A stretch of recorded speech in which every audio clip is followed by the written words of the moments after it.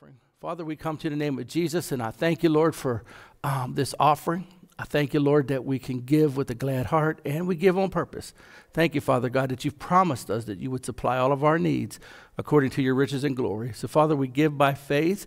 We give because we love you, and we sow seed, and we return tithe, and it frees you, Lord God, to be our unlimited source of whatever we need, and I thank you for it.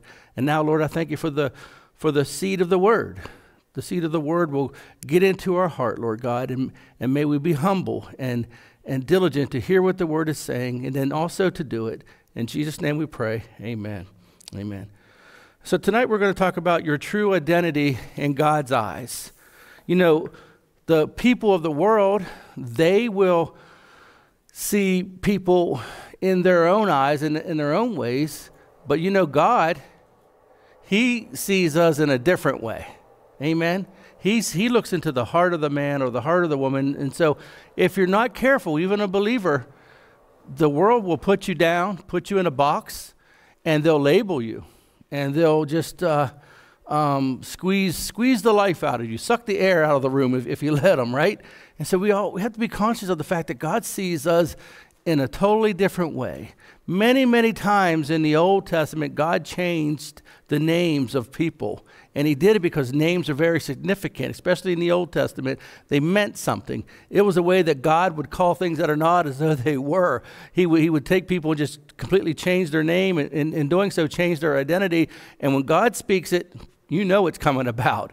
And so it still happens today. God, we go through the Word and through the Spirit, and God changes our name and who we are in Christ. Amen? And what we say about ourselves. So it's very important what you say about yourself. And don't let the world put you down or put you in a box. And so there are names given by humans, and there are names given by God. The name given by God is a name that will lead us to God's promises. God changed Abram's name to Abraham, Sarai to Sarah, Jacob to Israel, and then, of course, Simon to Peter. These are just some of the few that we're going to talk about. And through those names, what God gave was new beginnings, new hopes, and new blessings.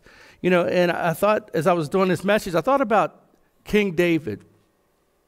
Remember how he got anointed to be king?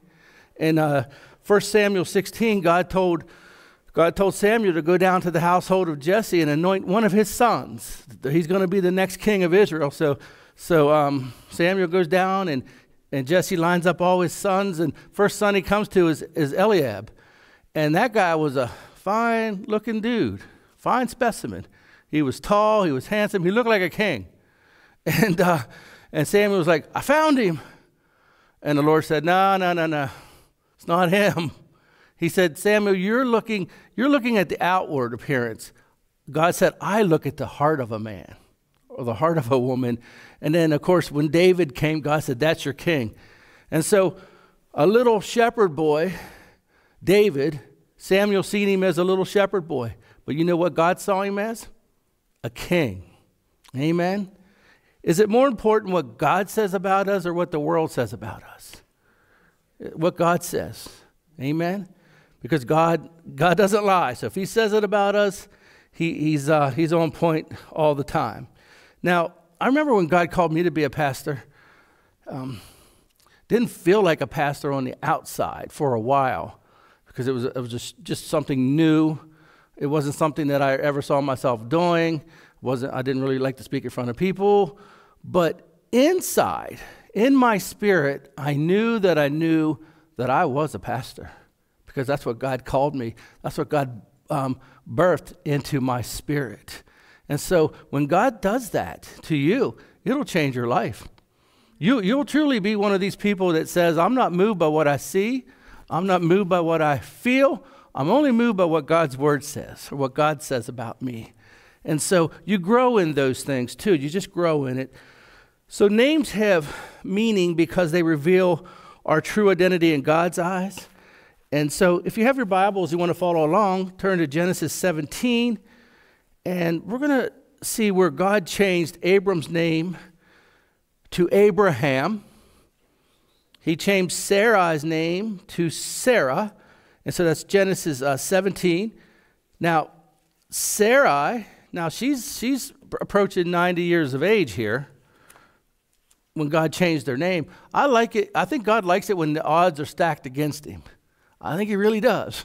He doesn't sweat it out too much. He's God, right? I mean, he don't care if it's 1,000,000,000 to 1 odds. God will do it if he says he's going to do it.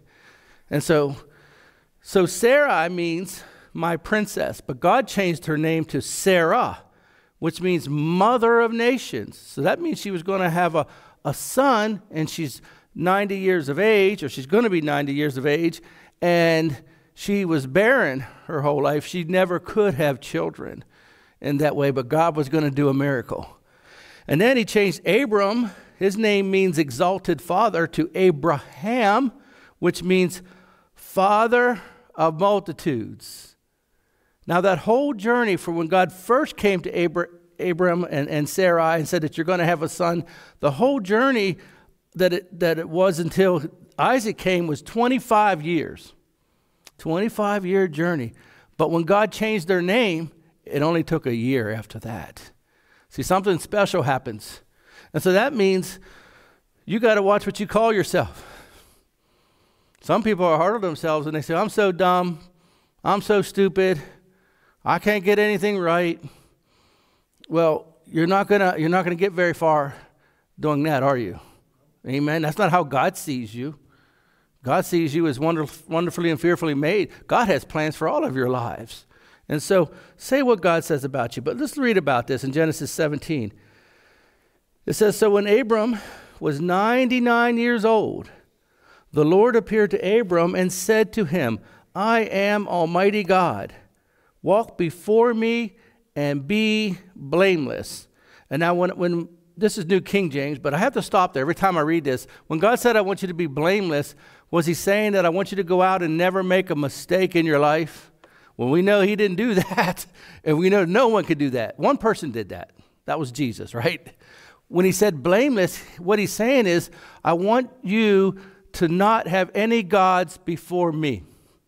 I want to be your God. I want you to be my people. I want you to honor me, have no gods in your life, no gods over me. That's what blameless is. And Abraham held up to that end of the bargain, didn't he? And so look at verse 2. He says, and I will make a covenant between me and you, and I will multiply you exceedingly. Then Abram fell on his face, and God talked with him, saying, as for me, behold, my covenant is with you, and you shall be a father of many nations. There God puts the promise out, doesn't he? How old is he? 99. How long have they been waiting? 24 years. How old is his wife? 90 by the time she has the baby, and physically could never have a baby. And God says, I'm going to make a covenant with you, and you're going to be the father of many nations. That's our God. We're to be bold just like that. You know what I mean? And I start talking about when God called me to be a pastor, when he speaks it into your heart and the Holy Spirit will bear witness with you, nobody can take that from you. Nobody. You know, rarely will I ever go up to somebody and say, hey, God called you to do this, or God wants you to do this or that. I won't do that. You know why? It's better if they hear it from God. Amen? Because when God tells them, it's a lot more powerful than if I tell them. Because if I tell them and times get tough, they might quit. But if God tells them, it's the anchor of everything that he called them to do, is that initial calling of what he's identified you as in your gifting and callings for him. And so, but God's like, hey, you're the father of many nations. But look at this, verse 5. No longer shall your name be called Abram, but your name shall be Abraham, for I have made you a father of many nations. I have made you now. It didn't happen physically yet, but I am making you that now. He said, no longer are you Abram. Didn't he say that? No longer. I don't see you as Abram. You shouldn't see yourself as Abram either. You should see yourself as Abraham, the father of many nations. Now remember, in biblical times, names meant everything. If you had a name, people knew what the name meant and what went with that. And so it's a very, very powerful statement. And so look at verse 6.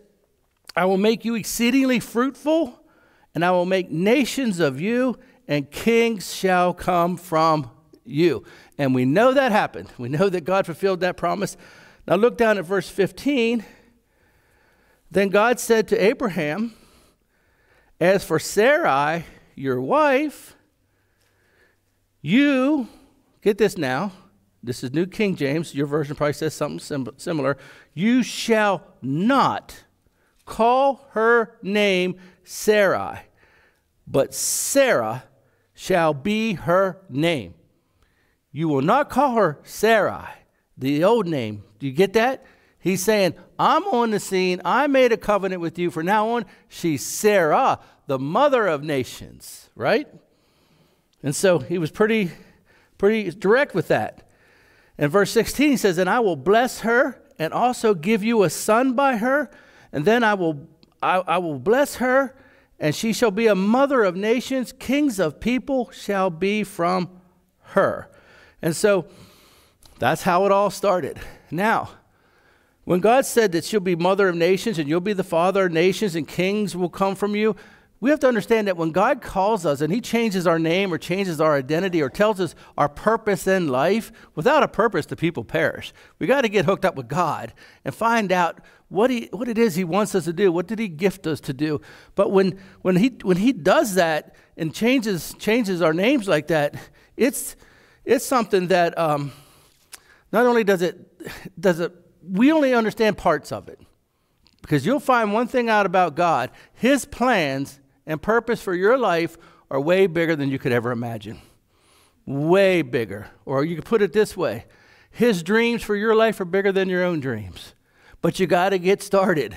And you got to spend time in prayer. And when you spend time in prayer, understand that the Holy Spirit, the greater one, is within you. So you commune with the Father, you pray, you worship God, and just connect with him. And the Holy Spirit will continue to bear witness or reassure you or come bring everything alive in you, enhance everything in you. It'll pull the flesh out of the way, and the mind will quiet down, and you'll have a straight pipeline to what the Father is saying to you. And you'll find out, like I said, his plans for your life, you don't even have a clue. Amen? God doesn't fail to meet expectation ever. He exceeds expectations. He just goes way above and beyond. In the beginning, when you're following God and you heard his voice and you're doing what he said, it might be like walking through a thick brush patch. And maybe you're just walking through, just cutting your way, but eventually you're going to get to the end of the brush patch, and you're going to look up, and there's going to be an open field and a beautiful vision, a beautiful sight. So you have to just hang in there and trust God over what your own self says sometimes. And so let's look at Galatians 3. And so in Abraham and Sarah, God's plan for their life was much bigger, like I said, than what they could even imagine. They just wanted a son. And then they wanted an heir and someone to carry on a name. But boy, God took it further than that, didn't he?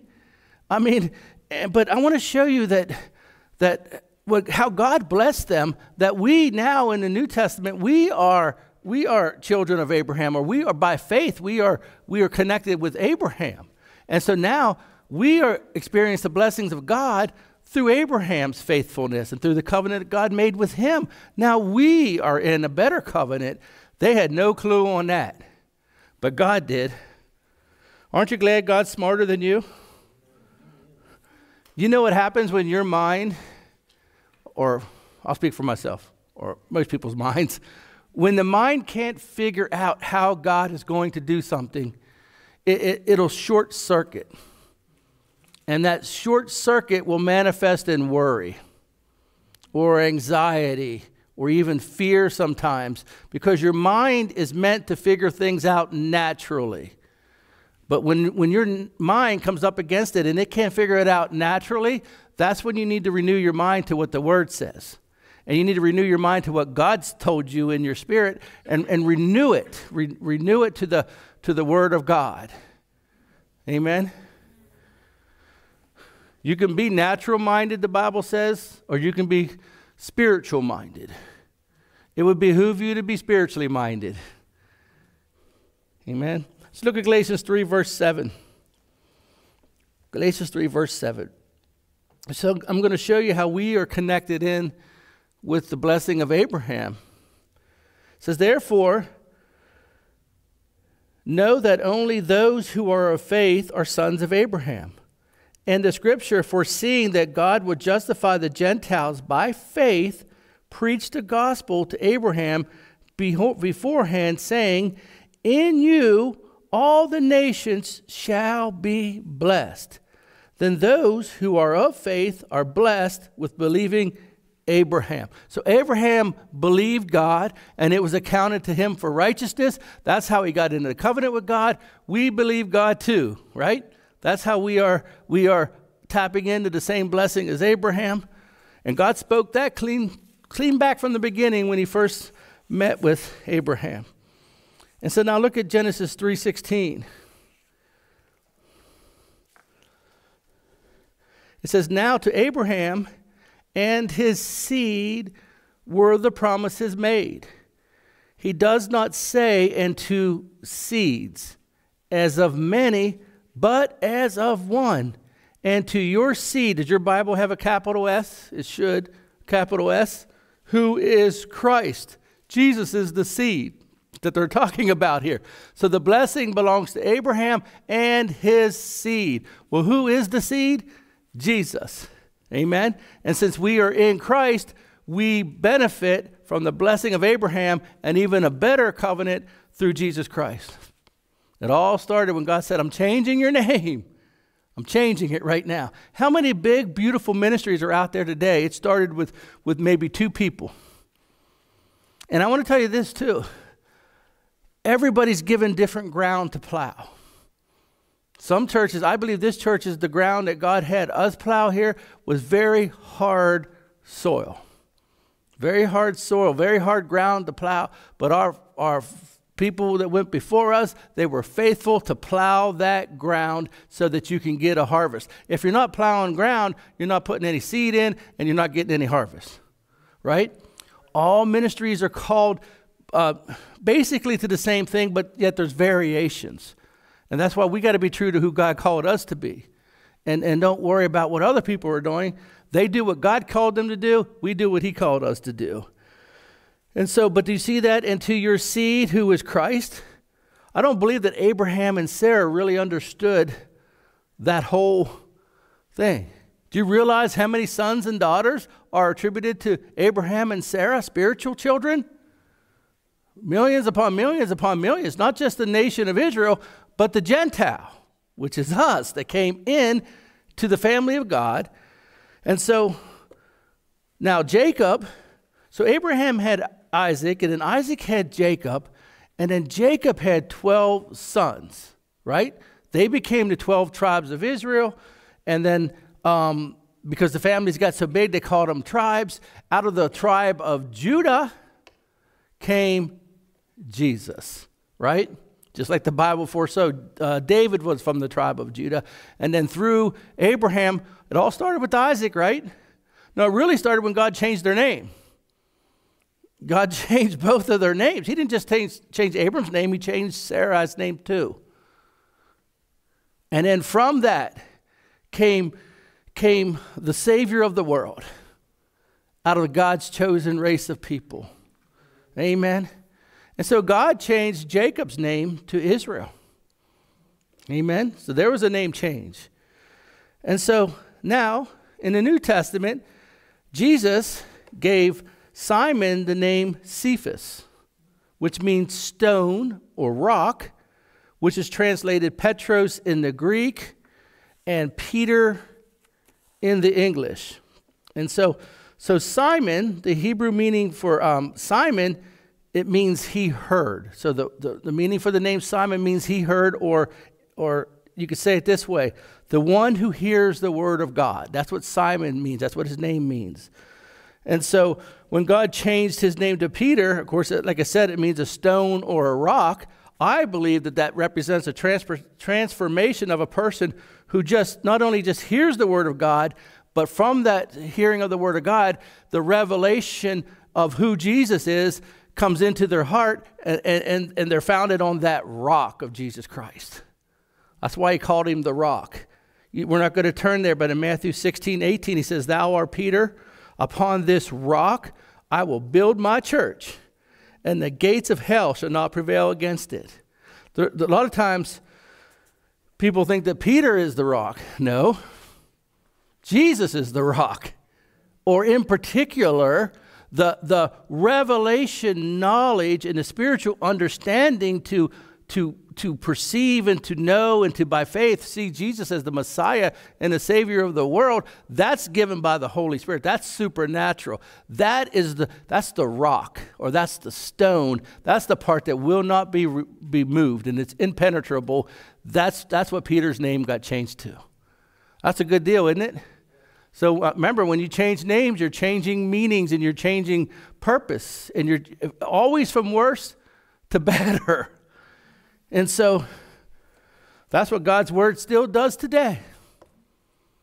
There's some people, they'll hear the word and they'll hear the word and they'll hear the word, but they don't mix it with faith. They're just taking it as a Bible study. They're just taking it as there's no discipline, you know. And so they pretty much stay stuck where they're at. But when people humble themselves to the word, open their spirit up to what God is saying, it penetrates them. Does the Bible say that the word of God becomes grafted into our spirit? But you have to have what? Humility. With humility, his word comes in, and we go through a transformation. We go through a supernatural transformation. The first transformation is the born again part. That's the main transformation. But then our mind needs to be renewed and transformed, right? To the truth of God's word. And there's a lot of Christians, they don't know what the word says. Amen? And so we got to pray that changes in a lot of people's lives. And so not just hearing the word, but a spiritual revelation knowledge of who Jesus is. That's who you are. Do you believe that? Do you believe that you are the church? Do you believe you're the body of Christ? So what Jesus said in Matthew 16:18, "You are Peter, and upon this rock I will build my church." So who built Freedom in Christ Church? Jesus built it, right? And so, "and the gates of hell shall not prevail against it." What's that mean to you? Whose gates are they? They're the gates of hell, right? The gates of hell shall not prevail against it. So the devil has gates and walls around him as protection. He cannot prevent the church from bombarding his territory and taking back what he stole from you and what he stole from God. We're to be moving forward, not standing in place, right? Now, there are times when you're fending off the devil and you're standing in faith, but what about the times where you're just advancing the kingdom? You can do that every day. Tomorrow's a brand new day because there's all kinds of people out there lost. And if they would die tomorrow, they would go to hell. They belong to the devil. You can break that barrier and you can tell them about the love of God that comes through Jesus Christ. And you can break down that wall that Satan has over them or around them. You can break it down. The gates of hell will not prevail against the church.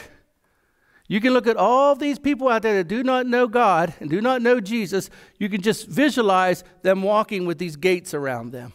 And the devil says, they belong to me. They are mine. And you know what? He's right. So you got to go in there and take it from him. Because ultimately, they came from God, right? And when you speak that word, oh my goodness, that word is a gate buster. The word of God is sharper than any two-edged sword, and you just speak life into them, and that word will get deep down into their spirit.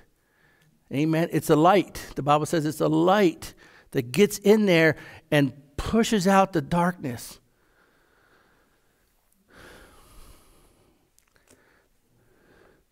It's not hard to tell people about Jesus.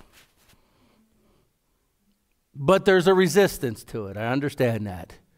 There's just a resistance because if the devil is, if he's going to try to stop you to do anything, now he's not going to make you sick or get you in a car accident or something like that. But there's just a resistance because there just is, because you're about ready to go into enemy territory. So what do you got to do when something's resisting you or fear's trying to come in? What do you got to do? Run? Hide? Come ask me to go talk to him? No, you go talk to him. You say, you know what? Gates of hell will not prevail against the church. I'm going in. I'm going in. All you got to do is tell them that God loves them. All you got to do is tell them that God forgives them and he's not holding anything against them. He wants them in the kingdom of God. That's all you got to do. All you got to do is tell them that Jesus died on that cross for the sins of the world, and all who call upon the name of the Lord will be saved. You don't have to get things in order here. The only thing you got to do is come to a place of repentance and acceptance of who Jesus is as Lord. We all can do that. But it's not done very much by the church. I'm talking about the church in general. Right? I've never met a soul winner, a true soul winner who said, I'm bored. Because boredom and truly serving God do not go together. You know who gets bored of Christianity? Carnal Christians. They still want to live like the world, think like the world, and act like the world, but let me slip in on a Sunday here and make an appearance. Our Christianity is too important and too precious for that. Don't you forget that our Christianity was built on passion and love because Jesus went to the cross for all of us. Amen? Besides, you're just still being tricked in your mind. Just being tricked by the devil. And some people say, well, if I talk to someone about the Lord, I'm telling you, before this year's done, we're going to be the biggest soul-winning church in the area because I'm not going to let go of it. I'm going to keep teaching it, preaching it. And they say, well, what if I tell them and they say no or they get mad at me? So, that's their problem. Did Jesus say go into all the world to preach the gospel? He says those that will believe will be saved, and those that don't believe won't be saved. But your only job is to love them enough to tell them the truth. Amen? I mean, how much longer is the church going to watch this world get darker and darker and not stand up and say, here am I, Lord, send me. I'm reporting to duty. I'm in the army of God. In the angel or somebody say, well, what's your station? I'm at Freedom of Christ Church, 4042 Sycamore Grove Road. Here I am, reporting for duty. Lay some soul on my heart. Let me minister to somebody. Let me pray for somebody. He'll give you that person. Amen. And even if that person doesn't come that you've prayed for, whoever it may be, go find somebody anyhow on your own. That's a good deal, right? You know, I was talking about Brother Ronnie Cordell. That guy, that man was a soul winner. He didn't have, like, you know how some people, like, worked at the tree service, some people had a low gear. They wouldn't work very hard or very fast, but they just had one little gear. And I guess it was okay as long as they sped it up a little bit. Ronnie Cordell was stuck in high speed 24/7. He would get out of bed and be praising God, speaking in tongues, saying his confessions. He would go to the prisons in Baltimore. Those terrible prisons with all that terrible conditions. He'd walk right in there amongst them. And he'd say, hey, guys, how you doing? And he'd be giving them high fives and woo-hoo. I mean, he just was like true evangelist. But he had a heart for the lost. He'd go in those prisons and sometimes 20, 30 people raised their hands for salvation. And then finally he said, I'm not counting anymore and I'm not giving any numbers anymore because I don't want to be bragging. I just want to go tell people about Jesus. If he did it, we all can do it. Amen. In fact, I think people are probably looking for that. I think they're There's people that, they just don't know the Lord, but yet they're not getting into all that ugly stuff. But they're looking for some kind of end to the things of God because they don't know anybody, and maybe they know that you're their neighbor and they see you going to church every Sunday morning. Maybe they're waiting for one day you'll just walk across the street and give them a card to the church and invite them. I don't know. I bet they are. Now, the Holy Spirit within your spirit will reveal your true identity, who you are in Christ. Now, don't turn there, but 1 Peter 3:4, Peter talks about the hidden man of the heart, or the spirit of the man, or the spirit of the woman, the hidden man of the heart. So what you see out here is my flesh, the earth suit that I live in, but inside of me is the hidden man, the spiritual man, the born-again man. Inside of me is where the kingdom of God lives. Amen? That's where the Holy Spirit bears witness with my spirit. That's the part of us that God talks to. That's the part of us that gets stronger and grows in courage. That's the part of us that's greater is he that's in us than he that's in the world. You got to believe that. Look at Romans 8. We're going to talk about, now we're over here in this new covenant, how we have the Spirit of God in us. And remember, as you're serving God, the Bible says God's word is a lamp unto your feet and a light unto your path. You're to follow the whole counsel of the word. What God's word says, you're to apply it and do it. And as you attempt to do what the word says, there's an anointing in that and the power of God to do exactly what you put your heart to do because God said to do it, right?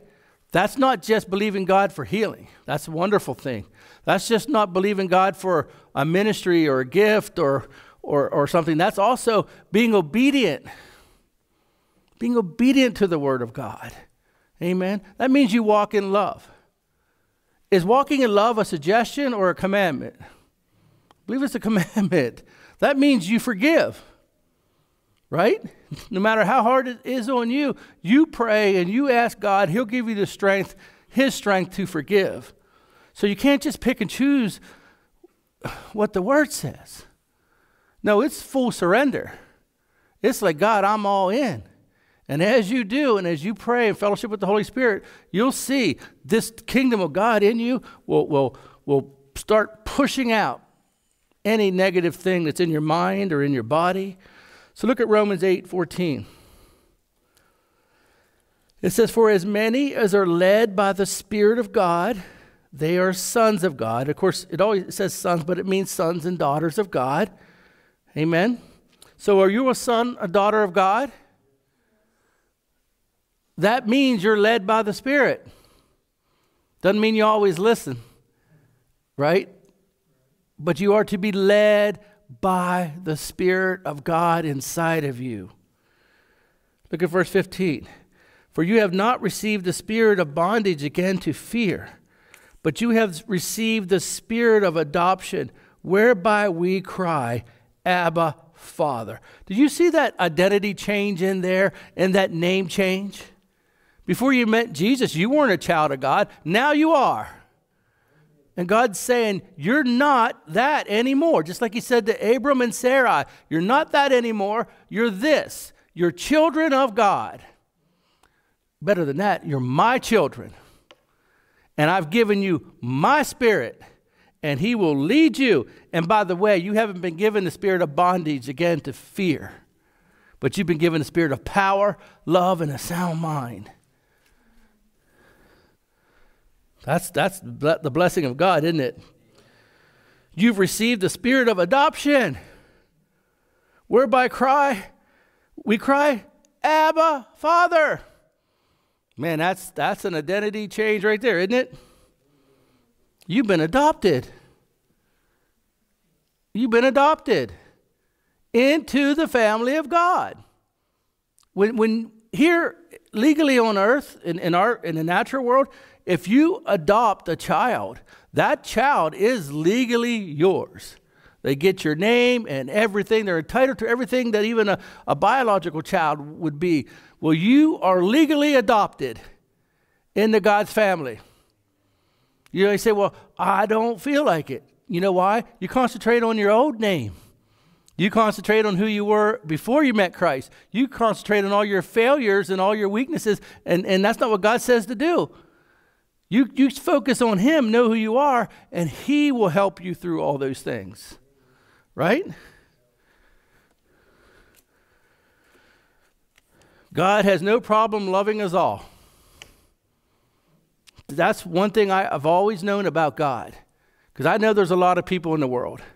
And I know there's a lot of important people in the world. I know all kinds of billions of people. But I also knew this, that God was with me too. His spirit was in me. I know that God knew my name. Because Jesus taught that. Didn't he? Do you know that? Do you know that God loves you so much? This is what Jesus taught the Jews. He taught the Jews first, and then the Gentiles are in it. He said the Father loves you so much that every hair on your head is numbered. What more does he have to say? Every hair on your head is numbered. He loves you that much. Every detail about you. He knows what you're feeling and where your hurt is and where your pain is and where your struggle is. He knows it all. He just wants you to surrender to that love. And say, you know what, God, you got me. I'm yours. You know, there's nothing more liberating and free to do that. Amen. I did that many years ago on my kitchen floor. Single parent with 4 children. And it felt like life kicked me in the gut. And it was a hard road. And one day I said, and you know what? I never blamed God 1 second. Because I know everything that happened to me, Satan's the thief, and I allowed him to steal from me and to destroy all kinds of things in my life. I allowed him. God didn't want that for me. But if you're going to get anything from God, you got to stand up on your feet and know that you're a son of God and start getting it by faith.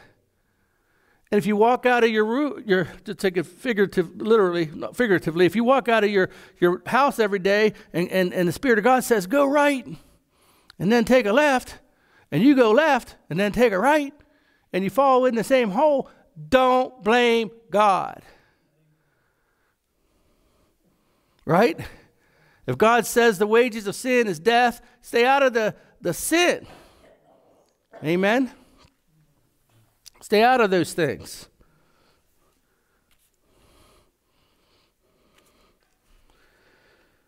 Look at verse 16. The Spirit, it's the capital S, right? Should be in your Bible. That's the Holy Spirit. Where's the Holy Spirit? He's in you. Where does he live? In your spirit. Right? Now I ask you, does the Bible say God cleanses you from all sin? From all unrighteousness? You're a new creation. You got to be pretty clean for the Holy Spirit to live in you. And you know what? You are. You are. Now you got a flesh and you got a soul that likes to get into stuff. That's why you got to conquer those things by the Spirit of God in you. Right? Look, the Spirit itself beareth witness or confirms and assures with our spirit that we are the children of God. And so meditation will bring revelation. So even a scripture like this, if you just read this over and over again, read it 5, 6, 10 times, what's it matter? Read it. And it'll sink into you what is exactly saying. It's sinking into you now, but the more you press in, the more you're going to get. And it's going to hit you one day and say, oh, you're going to say, oh my goodness, I am a child of God. I am. I was adopted. Abba, Father. The Holy Spirit, the same Spirit that raised Jesus from the dead, lives in me. And I have the ability to approach a holy God because my sins are forgiven. And I'm cleansed. And God is for me, not against me. It's going to just like come alive in you. The longest 18 inches in the world is from here to here. Amen? There's a whole lot of Christians. They got a whole lot right here. You know how you find out if you got it here? Let crunch time come. Let the crunch time come. And I want to say this to you. Nowhere in the Bible, when we face hardship, this is important because I teach this all the time, but people still get it wrong. Nowhere in the Bible does it say that God won't give you more than you can handle. It doesn't say that. It says God will not allow the devil to put more on you than what you can handle, but with it, he'll make a way of escape. Satan, we live in his world, and there's going to be trials and tests and tribulations, but God already promised you he can't overpower you. And with it, he'll make a way of escape. But if you're thinking, God's putting this on me, okay, God, when's it? You must have gave it to me because you thought I could handle it. Your doctrine's wrong. Right? For someone to believe that, you got to show me 3 scriptures that tell me that. You can't even find one. Amen? Now, when you're following God, persecution comes for the word's sake, right? But it doesn't come from God. And so if you're on the road of following God, you're going to go through struggles and things within yourself, but there's different roads. But the general things of this world that come to harm us all, that comes from the devil. Amen? Where's God going to get that from? Amen? And I'll just tell you the truth, honestly. Well, I always tell you the truth, but I'll tell you this truth. God, you ready for this one now? Will allow what you allow. Amen? He's given you all the power. He's given you all the authority. Now, he wants you to grow in faith and build a life of power and victory. I'm not saying you're not going to have any storms and trials and tests and all these things along the way, but it's not God bringing it. Amen? And so you overcome them. And you might get down a little bit, and you might get something come on your body here or that. Don't ever say it's from God, and come against it every step of the way. And you get yourself healed up, and you get better, and you keep building your house, and you keep claiming the promises of God. You know, one of the great faith teachers or teachers is Jesse Duplantis. Anybody never hear him? When he first started, you know, he's pretty fired up. He's like wired up pretty good. You can Google him, listen to his messages. It'd be well worth it. He's a good Word of Faith guy. Jesse Duplantis. And so when he's born again, you know, just became a Christian. He's learning about the power of the name of Jesus. And we have authority over devils, right? Right? We have all authority, Jesus said. In my name, what did he say you would do? Cast out devils. And he knew that. And so he's just a young Christian, and he's traveling, and he's learning. And in his hotel room one night, it was dark, and over in the corner, he saw this figure. And it spooked him a little bit. It was over in the corner. And so he spent all night, he said, I was rebuking that thing. No devil, in the name of Jesus. And then when it got light enough, he could see that it was a coat rack with the raincoat hanging on it.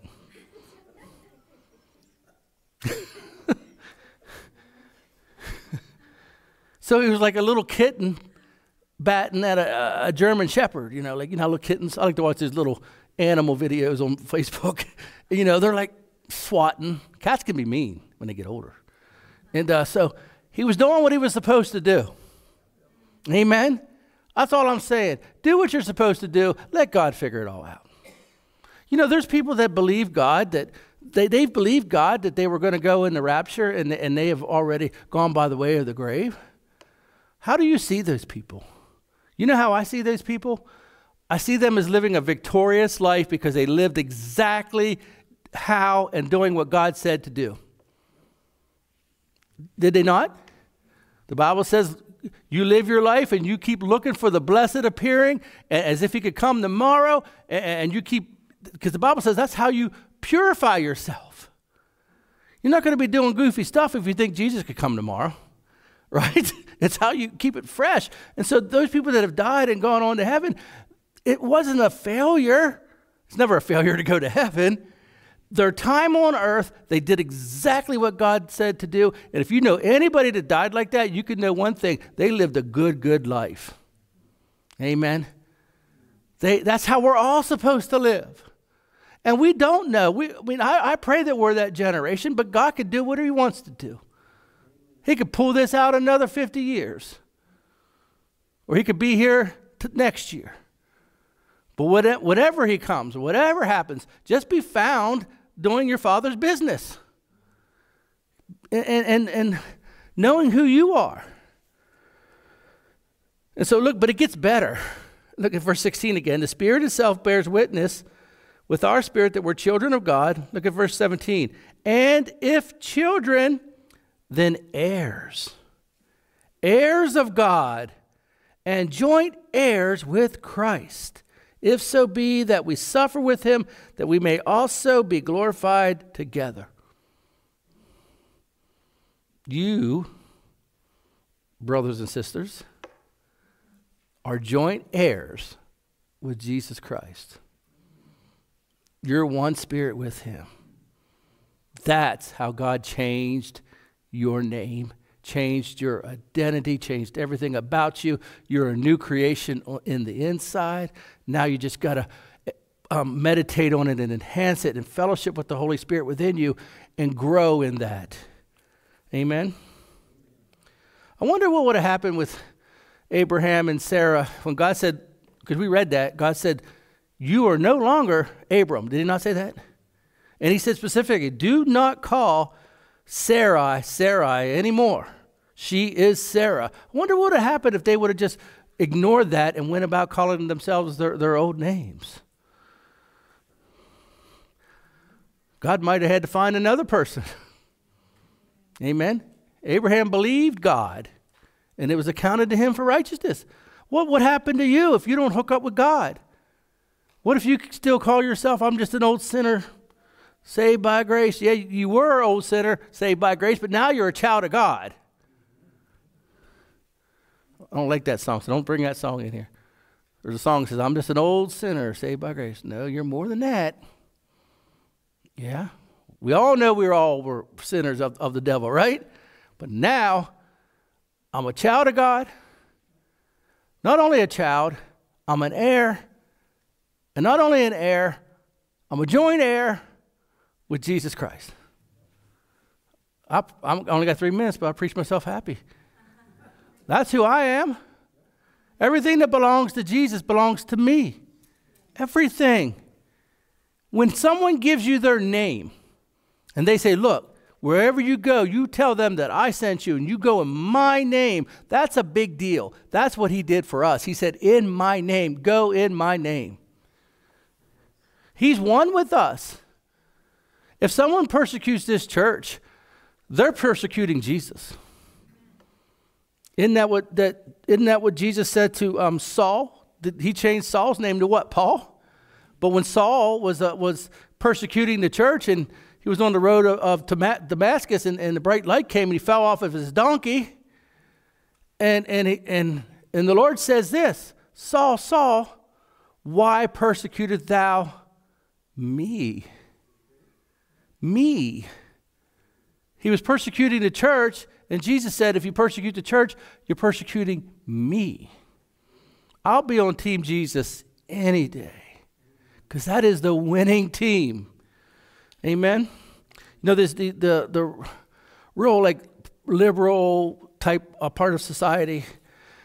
I mean, they're putting pressure on people. They tell these big businesses, you either go woke or you'll go broke. Most of these businesses that do all these crazy things, they don't really believe that, but they're being pressured and threatened into that. We'll cut off your money, we'll blackball you, you'll go broke. Well, I want to tell them, if you go woke, you'll go broke in the spirit.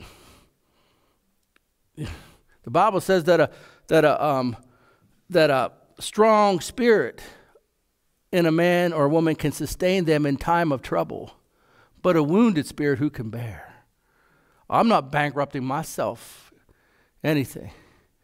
I'm woke to Jesus, but hey, that's what I want to be woke to. Look at Psalms 107:2.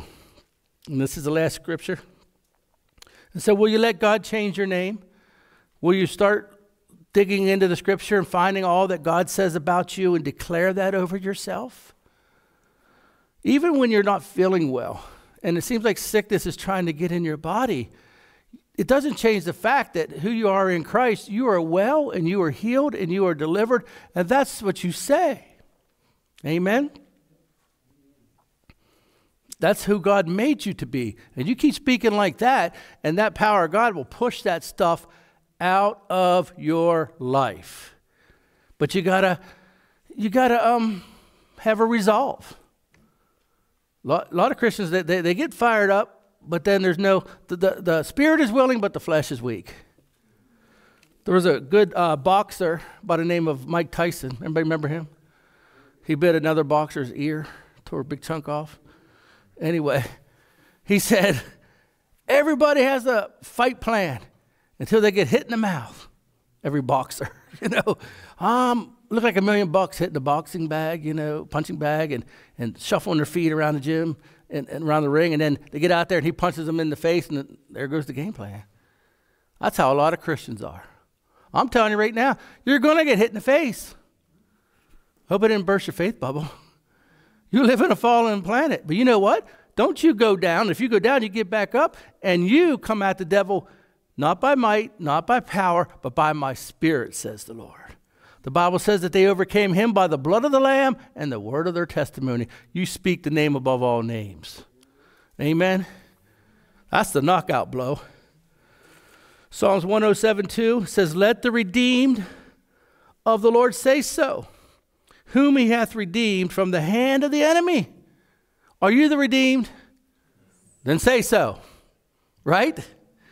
What are you redeemed? From the hand of the enemy. What's the hand mean? Power. Amen. The hand of God is like the power of God over you. You're redeemed from the power of Satan over you. And so let the redeemed say so. I believe it means say it all the time. Because you're saying something anyway, you might as well say that. Right? So, your name changed. I am a new creation, created in Christ Jesus. I am healed. I am delivered. I am a man or a woman of peace. I am wise. I am joyful. I am full of faith and courage. I am loved because God is love. That's who you are. If you have trouble with temper, don't go around saying, I got a temper problem, or I get angry. What are you calling yourself that for? Right? Is that who you want to be? Because that's not who God made you to be. Do you struggle with that? Yeah. But is that who you are? No. In Christ, you are more than that. And I want to tell you something too. It's not the emotions that come or the feelings that comes that's the problem now either. Because the Bible does say, be angry and sin not. You're not going to be a robot where you're immune to any kind of feelings. They're going to come, but how you handle and deal with those emotions is everything. Okay? So when an emotion of anger comes, take a minute and just get yourself together and say, no, I'm not going to be angry. I'm going to walk in the love of God because the love of God is in me. The Bible says be quick to listen, right? Slow to speak. See, some of you talk first and then don't listen. Not you, people in there, right? Be quick to listen, slow to speak, slow to get angry. I know some people, before they got saved, they would fight you at a drop of a hat. They said, what'd you say about me? No, keep that fire and keep that fervor, but in the right way. Fight the fight of faith. No person on this earth, or on this planet, is your enemy. Satan is the only enemy you got. Amen? And so, in closing, I just want to say this. The Lord put this in my heart. It says this: we've all been hurt by someone in our lives.